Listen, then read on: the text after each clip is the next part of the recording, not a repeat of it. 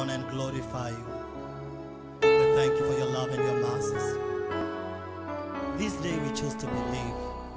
This day we choose to trust you. We choose to put our eyes on you. Show yourself strong. Do your miracles. Do your wonders, Lord.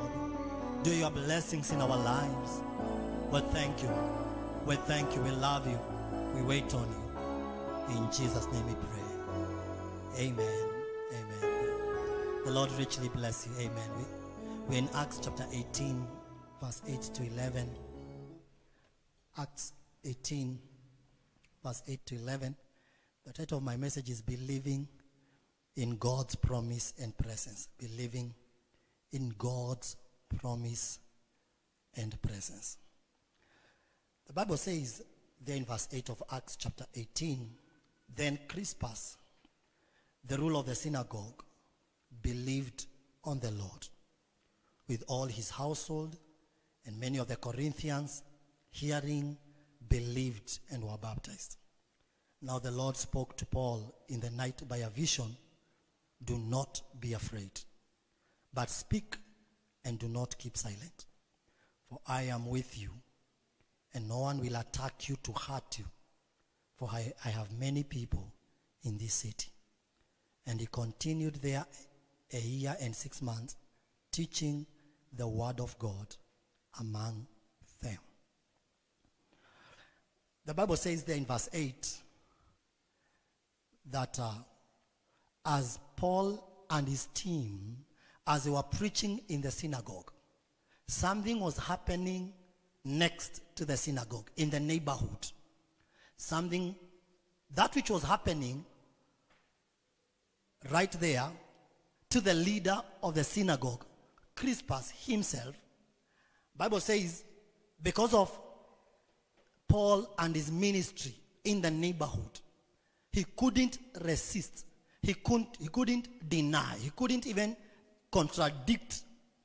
He couldn't oppose the gospel that was being preached by Paul.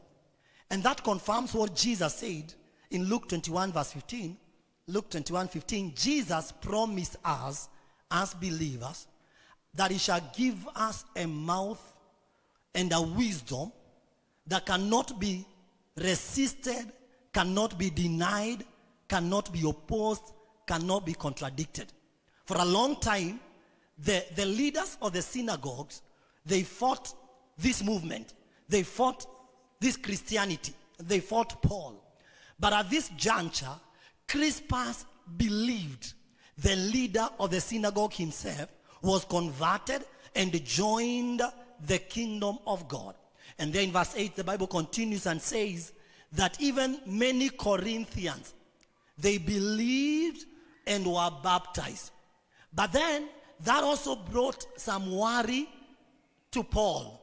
For you see, Paul would remember when he saw this revival happening right here, he would remember that some time back he had seen such a revival in Antioch at a city called Lystra, and what followed was his stoning to death. And miraculously he was resurrected. We know the story. But also we know that not just there in Lystra where there was a revival and then Paul was stoned, but even in Philippi when he was preaching and had casted out demons from a girl. Then the result of it was he was beaten and put in prison. It took God miraculously to deliver Paul and Silas when there was an earthquake and the prison doors were open. And therefore Paul is afraid when he sees Crispus now believing and the Corinthian people are getting saved. He is afraid because he knows that in his heart he's rejoicing in the miracles of God, but his mind is worried what persecution is going to come. For he has seen by experience that every time there is a gain in ministry, there is also personal pain that comes after that gain. When there is a revival and big and great things are happening in his ministry, what follows after that is persecution and pain. And therefore his heart is rejoicing, but his mind is worried, not sure what they're going to do to him because of these people who are getting saved and the blessing and the miracles and the things happening right here, right there in Corinth. But the Bible continues and says that night the Lord appeared to Paul. When he's worried, when he's afraid, the Lord appeared to Paul at night in his dark season. The Lord appeared to him and gave him two gifts. He said to him, I'm giving you these two things. Number one, I'm giving you a promise. And number two, I'm assuring you of my presence. The two gifts that are given to every believer, that are given to every Christian, we are given a promise and his presence. And that's why today I'm talking to us on believing in God's promises and believing in his presence. Let me remind you that when Jesus was about to ascend to heaven, he called his disciples together, and there in Matthew 28 verse 18 to 20, Matthew 28 verse 18 to 20, Jesus said to the disciples his last words. He said, all authority and power has been given unto me in heaven and on earth. Go into all the nations and preach the gospel, making disciples, baptizing them in the name of the Father, the Son, and the Holy Spirit. And then he said to them, observing all things, and he said, lo, I am with you until the end of the age. Jesus, his last words to the church, to the Christians, to the believers, he didn't give them some principles. He never gave them some people to lead them. He didn't even give them a program, but he gave them a promise of his presence. That is what Jesus left with the church, that I will never leave you, I will never forsake you, I'm together with you to the end of the age. He was aware there would be persecution, but we have the promise of his presence. He was aware some of them would be killed and beheaded, but there is a promise. He will never leave us. He will never forsake us. Glory to God. And that is what that is what God is saying to Paul right here. Here in verse 10, he's saying to him, for I am with you, and no man shall be able to hurt you. I am with you. The Lord is saying he is with us. Even in that dark season, in that situation, he's promising Paul, I am with you. And because of that promise, Paul, who was used to do some short missions, he would visit a city, and within very short time, he would leave that city and go to another city. But he ended up staying in Corinth for 1 year and a half. We are told there in verse 11. After he got a promise from God of God's presence with him, and that nobody is going to hurt him, Paul stayed for 1 year and a half. Right there. He got established. He got settled. Reason being, he has the promise of God that nobody is going to hurt you and nobody is going to come down on you. And he has a promise of my presence is together with you. And I want to say to us, children of God, that the Bible carries with it over 3,000 promises. The question is, are we believing in those promises? Are we believing in the promises of God? Because if you believe in the promises of God, you shall be established. You will be strengthened. You will be able to continue. You shall not be frightened. You shall not be faint-hearted. If you believe in the promises of God. The Bible says in 2 Corinthians 1:20, 2 Corinthians 1:20, the promises of God are yes and amen. When God says it, count it done. If God has declared it, it is settled. But the question is, do you believe? Because your outcome, your response is going to determine how you shall do. For Paul, he was able to continue because he believed the word of God. That God said, nobody shall hurt you. And I am together with you. He promised, he gave him a promise and his presence. And that made Paul to continue for 1 year and a half.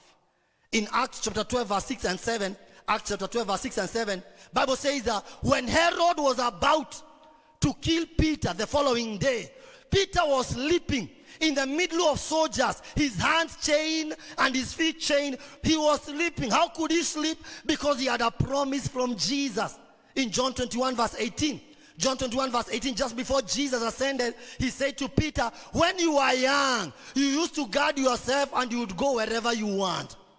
But when you become an old man, you shall stretch your hands and another person is going to carry you. And Bible says Jesus talking that he signified the kind of death that Peter would die. So Jesus said to Peter, you shall die an old man, and you shall die by crucifixion. So he was not afraid of Herod and the plan that Herod had against him. Why? He had a word from Jesus that he would die old and by crucifixion. And I want to put it to you, there is a promise God has given you in his word. If you believe in the promises of God, if you believe in the presence of God together with you, that you are never alone, you shall be established. You shall be settled. You will be able to continue in the calling, in the ministry, in the life that God has for you. Paul believed the promise. He believed the word of God, and he was able to continue, settled and established. But there is another man who didn't believe. In Isaiah chapter 7, we have a king called King Ahaz. King Ahaz was a king in Judah. He was not a very nice king. But then one day, two nations rose against Judah. That is Israel and Syria. Israel being led by a man called Pekah, and Syria being led by a man called Rezin. They came, they rallied together, and they planned to invade against Judah. And at that point, the Bible says there in verse 1 going down, that King Ahaz was frightened and faint-hearted. He was afraid when he heard of the plot of Israel, 10 nations on the northern side coming against this, the southern side. 10 tribes of the northern side called Israel coming against Judah on the southern side, which was only a nation of 2 tribes. And the Israelites have confederated together with the Syrians. They are coming against this small nation. And therefore Ahaz had a reason to be afraid. Just like you today. Maybe when you hear of the challenges in life, the economical, the physical, the spiritual, the emotional challenges that are coming against you, you have all the reason to be afraid. Ahaz too was afraid. But the Bible says God spoke to Isaiah the prophet. And he said to Isaiah, go tell King Ahaz not to be afraid, because whatever Israel and Syria have planned against Judah, it shall not come to pass. Their plans will not stand. Praise the Lord. God gave a word. He even said to King Ahaz, your response towards my promise will even have no effect to the outcome. God is saying to Ahaz, whether you believe or not, what I'm promising, it shall not have an effect to the outcome of the situation. The Syrians will still not prevail. The Israelites will still not win. There are some promises that God has given us. Your faith does not determine whether it will happen or not. For example, God has promised Jesus is coming again. Whether you believe or not, Jesus is coming. The Lord promised in John 14 verse 1 and 2. John 14 verse 1 and 2. God said, let not your heart be troubled. Believe in God. Believe also in me. In my Father's house are many mansions. I go to prepare a place for you. And if I go prepare this place, I will come and receive you, so that where I am, there you may be also. That does not require your faith. He is coming whether you believe or not. And that is what God is saying to the king of Judah. Whether you believe or not, he shall not change the outcome. The Syrians will not prevail. The Israelites will not win against Judah. And I want to declare to you, there are some promises that will come to pass in your life. But then there is this issue. If you don't believe, it shall not affect the outcome, but it is bound to affect you as a person. There in Isaiah chapter 7 verse 9, Isaiah chapter 7 verse 9, God said to King Ahaz, if you don't believe, you shall not be established. You shall be faint-hearted. You shall be afraid. You shall freak out because you don't believe. Praise the Lord. The Lord is saying, whether you believe or not, the victory is assured, is determined. But if you believe it is good for you, Because you shall not continue in fear. You shall not continue in anxiety. You shall not continue in emotional roller coaster. You shall be stable mentally, emotionally, spiritually, even as you wait upon the promises of God. Praise the Lord. You will have stability when you believe in the presence of God and when you believe in the promises of God in your life. I want to assure you that if God has said it, he shall honor his word. Bible says in Psalm 138 verse 2, Psalm 138 verse 2, the Bible says that he has magnified his word even above his name. And in Jeremiah 1 verse 12, the Bible says the Lord watches over his word to perform it. Praise the Lord.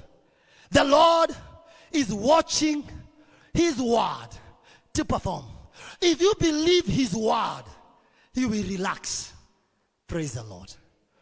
Like Paul, he believed the promise of God and he was established, settled. He was able to continue for another 1.5 years. But King Ahaz, he refused to believe. And because of his failure to believe, he was inconsistent. He was unstable. He was emotionally disturbed because he will not believe the promises of God. The other issue or the other problem is some of us, we don't even know the promises. We don't even know the word to believe. Maybe you're in a situation and you're looking for a verse. You're looking for where God speaks concerning that situation in his word. And you don't have that promise. You don't have a scripture to stand upon. I still have a word for you.